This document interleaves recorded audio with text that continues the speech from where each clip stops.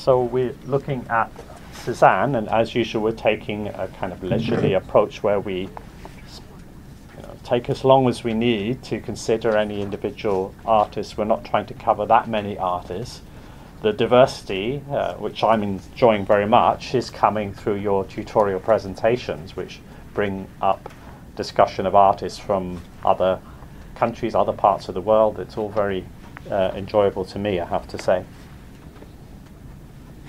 So we're looking at Cezanne's mature style, and this is one of his paintings of the Mont Saint-Victoire, one particular mountain in Provence near Aix, Aix-en-Provence, the town, the major town next to where Cezanne used to live. He's returned in this latter part of his life, his post-Paris phase, back to the place he came from.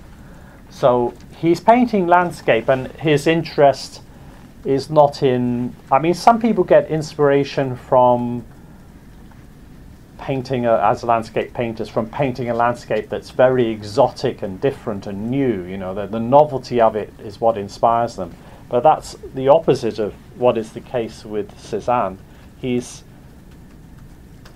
dealing with a landscape that he knows in a very intimate way, if you like. It's the landscape of childhood. I mean, you could almost liken it to a language, you know, the language that you spoke when you were a baby. You have a different relationship to that language than you do to languages that you learned as a grown-up.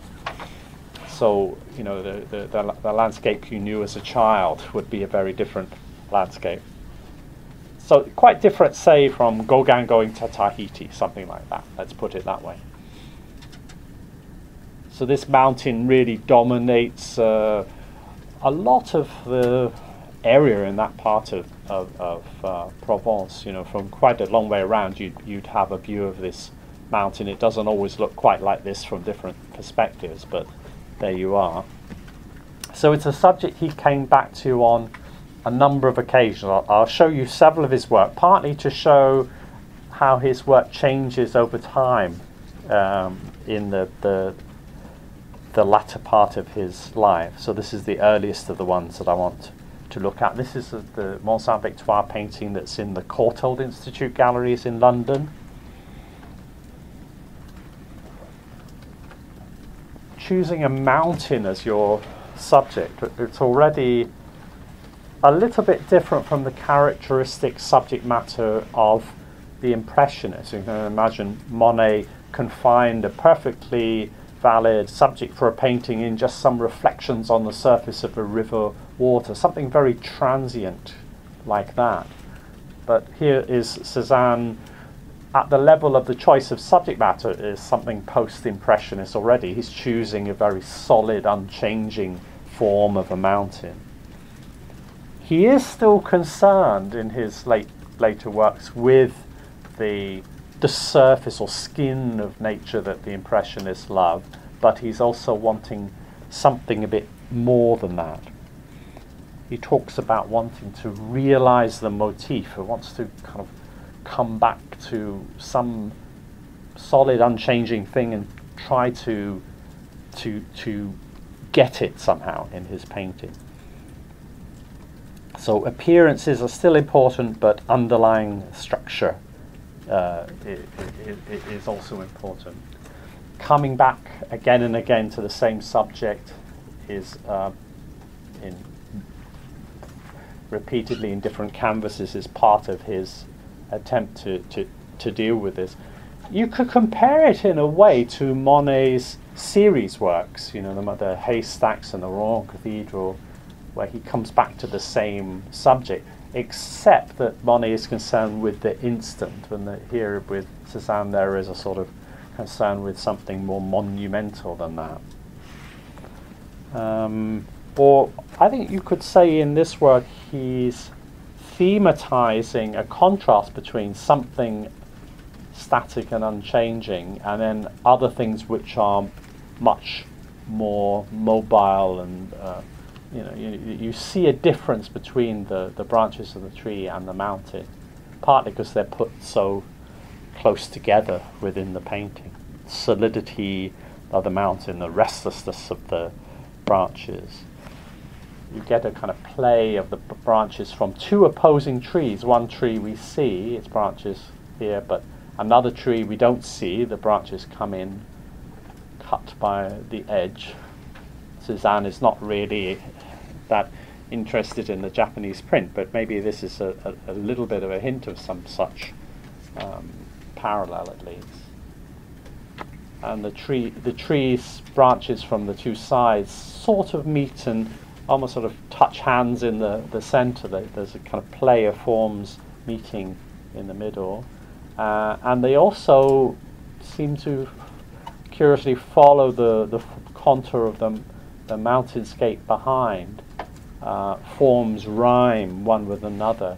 You can see very much then Cezanne concerned with creating order. With a painting is a place you impose order on nature, or a painting has to have its own internal order to make sense.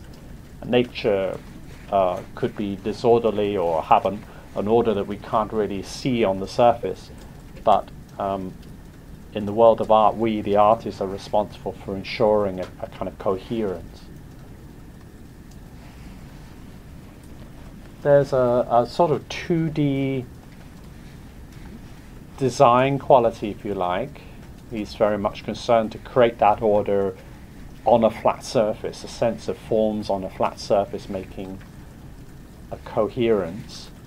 But at the same time, he does give us a very strong sense of the third dimension. You know, it's not like the flatness of a Van Gogh or especially of a Gauguin painting. We do have a sense of solid things. The mountain is a solid thing. But at the same time, we have two-dimensional pattern. This is something I was saying at the very beginning, talking about Cezanne last week, that sense of him as an artist who wants almost too much. You know, he wants both the three-dimensional and the two-dimensional. He wants to keep everything, juggling all the balls in play at the same time.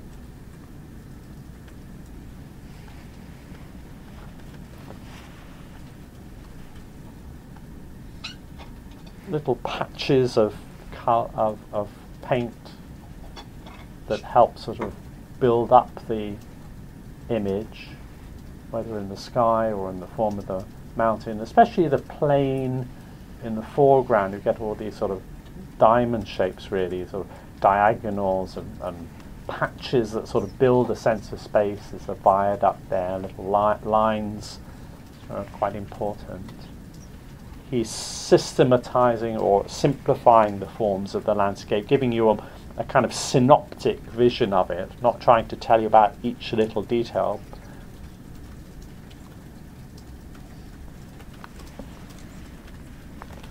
The tree here seems to conveniently sort of bend at an angle, almost to create a kind of right angle with the form of the mountain.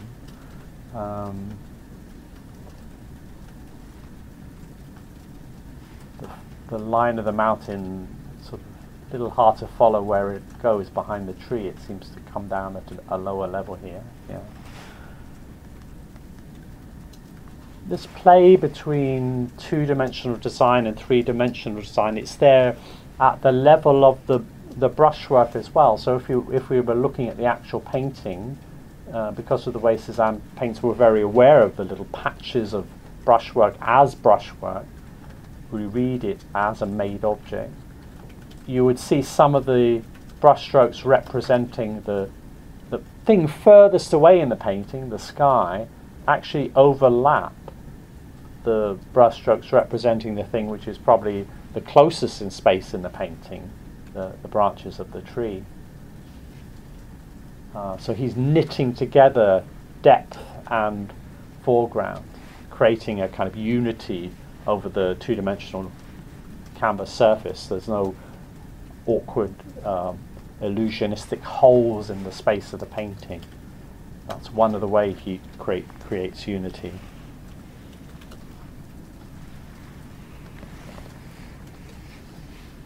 You get a sense of reworking a little bit. Maybe that creates the sense of the branches as in motion there, but even with the branch, you get a sense of reworking, of contours restated. What's going on there? Well, in part, this is just how you would work on any painting. You have to come back to things that you've already worked on before and change them. You know, anyone who's made a study from a life model or a still life will have had that experience that you thought everything worked over here, but then when you start to join it up with what you did over here, it doesn't quite cohere. You have to restate those contours. Partly because you are bringing together information from different viewpoints in any. That's how these inconsistencies work, how they appear, because you're looking in slightly different directions when you're dealing with different parts of the motif, adding together information from slightly different viewpoints. So yeah, these inconsistencies will appear, and no matter how committed you are as a painter to working from nature, you can look very intensely at the motif you want to paint, but sorry, when you're actually looking at your canvas, then you're blind to that motif. You're just relying on your memory of what you were just looking at. You can't be looking at the motif and looking at your canvas at the same time. Even if your canvas is on an easel right in front of the landscape, that blindness will be there. So there's this artificiality of the process, or kind of arbitrariness that's there in any kind of process of painting, even the most naturalistic in style. So maybe what Cezanne is doing is to try and acknowledge to you something about the nature of the process of painting. You're seeing not just a landscape, you're seeing a process of trying to represent the landscape. It's a process perhaps that never quite comes to an end. This is a sort of modern intuition, if you like, the sense that representation is never fully over. We never can fully make present the world in our images of the world. It's always it could be almost even arbitrary to decide when the process of painting is over. Is it ever really over? Could it ever really be finished? Another way of looking at this is to say that Cezanne is introducing a time dimension into his images.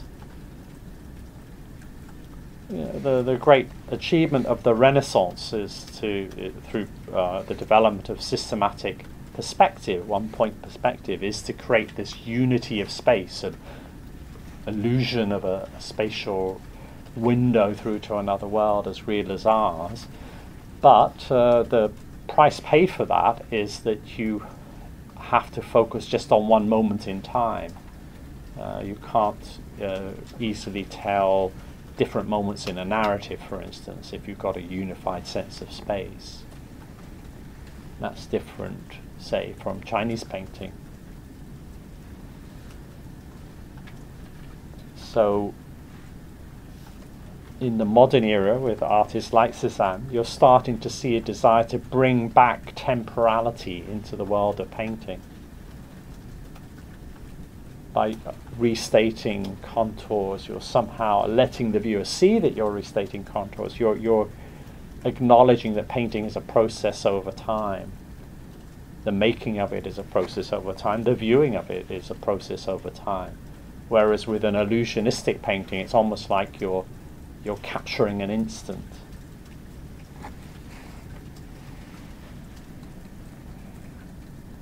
Impressionism almost takes that to the very limit, of capturing one instant. Of course, that's a fiction in a way. A Monet painting of one instant of light in a natural landscape wasn't made in one instant. It was made over time, and although he may have worked from the motif, he probably finished it in the studio later. So it's a fabrication, a falsehood at some level. Maybe this is more realistic in that sense. It's realistic as to the process of what making a painting is like. It tells you that it is a process to start with. When artists hide away their brush work, as so much artwork of the Renaissance tradition did, erasing your brushwork, then you as the viewer, your attention is not drawn to the process of painting. This is then something that an artist like Cezanne has broken down from. That's all very interesting. You start to be there with the painter when the painting's being made. You're kind of seeing some of the choices the painter has had to make. Your engagement with the painting is at a kind of meta level. It's not just about mountains, it's about paintings, and you're kind of trusted as a companion to the artist to be able to see how the process should go, the decisions that should be made. It's a kind of art that is about art as well as about nature. It's got a meta level kind of interest in art. It acknowledges the artifice of art, if you like.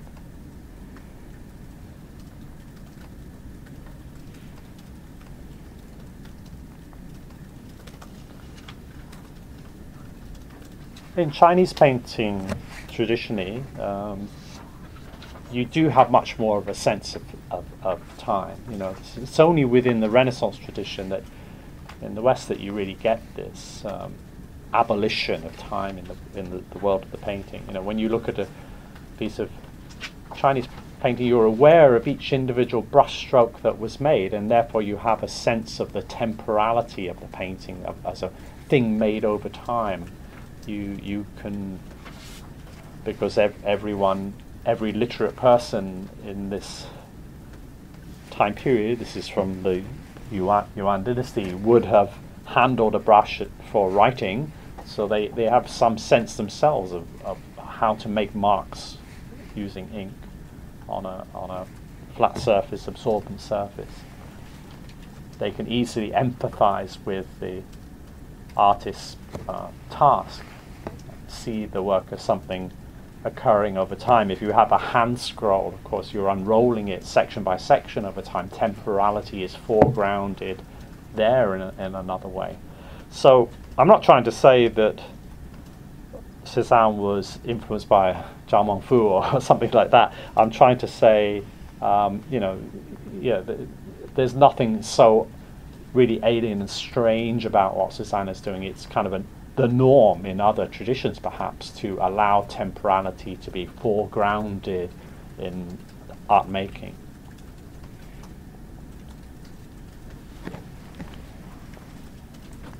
And then this is an example of the Renaissance tradition with very systematized perspective of space. This is just chosen at random, a Crivelli painting. But I want you to have a sense of one-point perspective as being a fiction. First of all, because we have two eyes. We see the world from two viewpoints, not from one single viewpoint. We don't see the world from a static viewpoint. We're always moving. Even if you're sitting in a lecture theatre, you can still move your head around. Your eyes will move even if your head doesn't move. Even if your eyes don't move, as I say, you have two of them. So it's always putting together information from more than one viewpoint. So this is more fictional or false, if you like, than what Cezanne is doing. So going back to the Mont Saint-Victoire theme, to look at a few of the works from the latter part of his life where he comes back to the same motif. And partly because it's such a familiar motif by then, something he's treated many times, that gives him some kind of freedom to move towards an abstraction. There's something very modern about these very late works that he produces. I was following last week an idea by Meir Shapiro that sees the earlier phases of Cezanne's work as an attempt to create greater order in the painting as a way of dealing with the kind of very raw emotive quality of his earlier work. It's a kind of suppression or repression or somehow control the disorderly emotional expression of his early work. And you could say maybe with these later works, because he has now solved that problem, he's developed a style which does have a kind of ordered quality to it, that he can therefore relax a little bit and let the more spontaneous and emotive side of his work come out. There's something about these late works which is very ordered, very grid-like on one level, but then that very ordered quality allows a spontaneity at another level. So we start to see maybe a more dynamic balance between those polarities.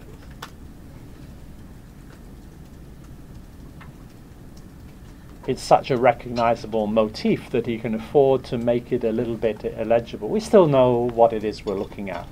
I mean, this is a fundamental kind of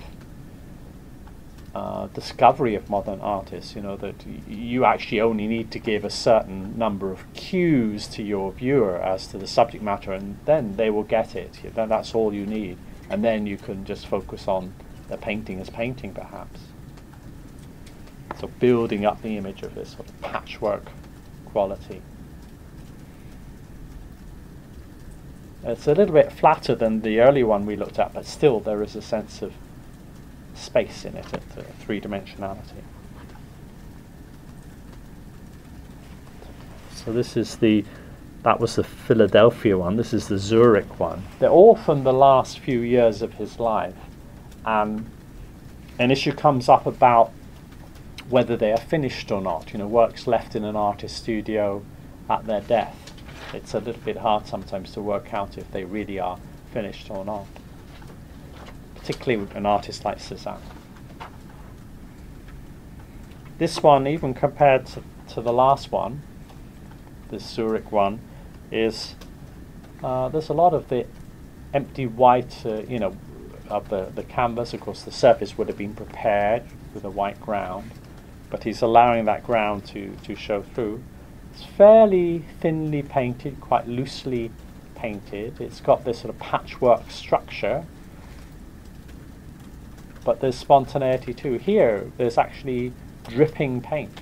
This is really, I think it's possibly the first time in the whole history of Western art that I can think of that paint is just allowed to drip like that. You see splash paint in a fair number of 20th century artworks after this time. You can see paintings by Matisse, for instance, where there's splash paint. Later, of course, you have things like Jackson Pollock and so forth. But even the most spontaneous paintings of an artist like Monet, I don't think you would see splash paint. They look very spontaneous, but actually there's a control of the brush going on. This is actually allowing a random effect to occur. Of course, there's this question of whether he would have painted over it later if he'd come back to the image. But it does, as it stands, have a certain kind of resolved quality to it. One more example. So this is also in a Swiss collection. This is in Basel.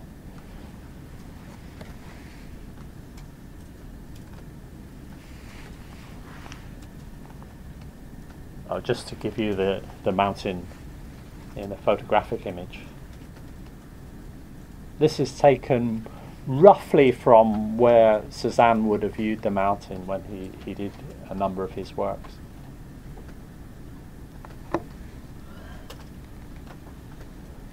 I want to do the same thing of look at a theme that he came back to more than once in respect to the card players. It's not a theme that he has so many versions as the Mont Saint-Victoire, but he does come back to it more than once. So let's just see, it's a different kind of subject, a figure painting an interior rather than a landscape.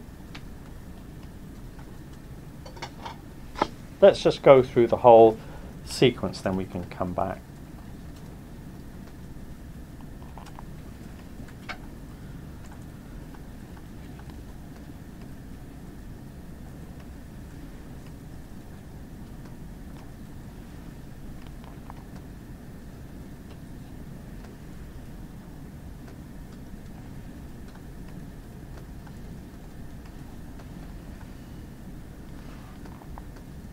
There are 4 altogether. From the Barnes Foundation in Philadelphia, from New York, from the Courtauld in London, and from Paris from the, I think, the Jeu de Paume. Musée Orsay.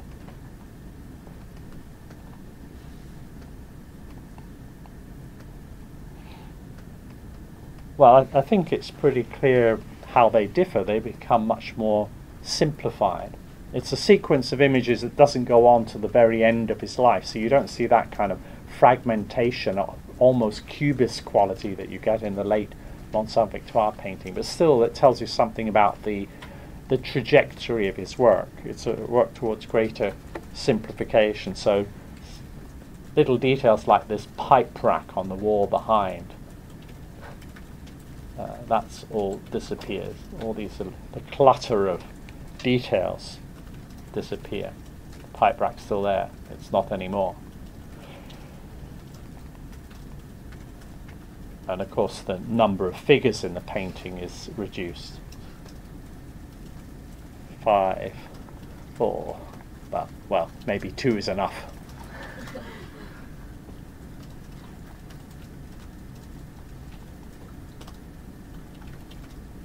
This is more anecdotal, the sense of a card game.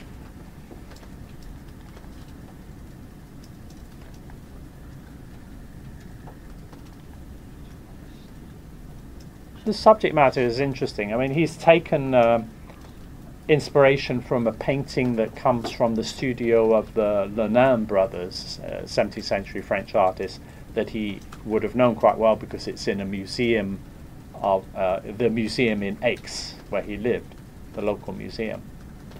But he's returned to that theme in his own way. The subject matter of card playing,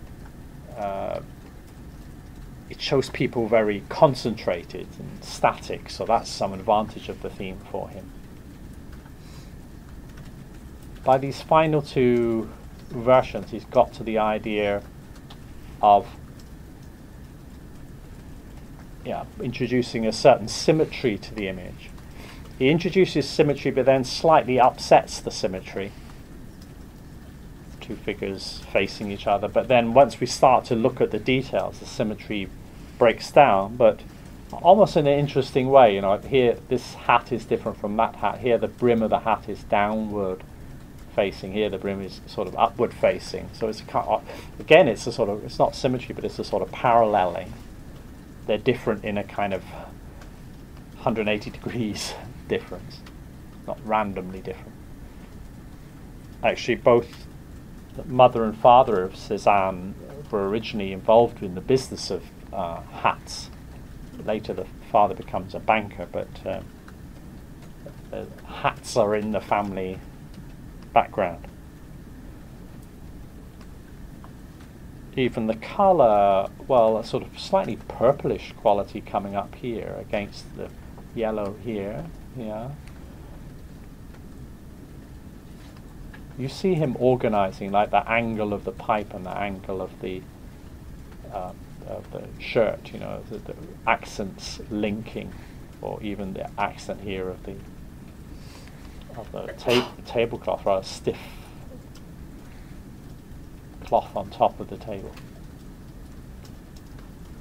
Hierarchical, symmetrical profile views.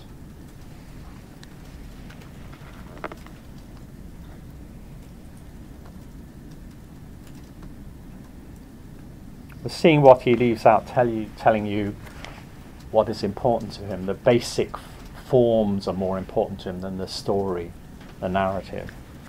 Emphasis is on form, not just on content. Lots of verticals emphasize, yet it's slightly off vertical. They're not quite vertical. Same with the horizontals, are not quite horizontal. That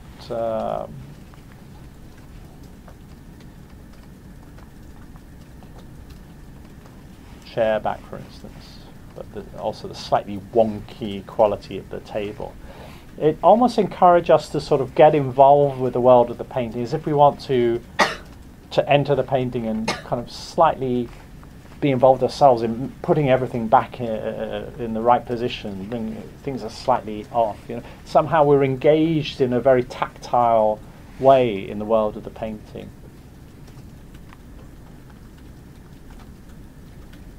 There's a certain dynamism that's there at a subtle level that breaks up the symmetry or the order of the horizontals and verticals.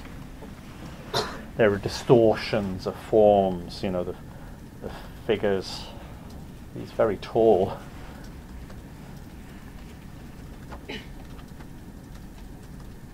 He was tall. I think this is the gardener of Cezanne. He paints him on his own on other occasions.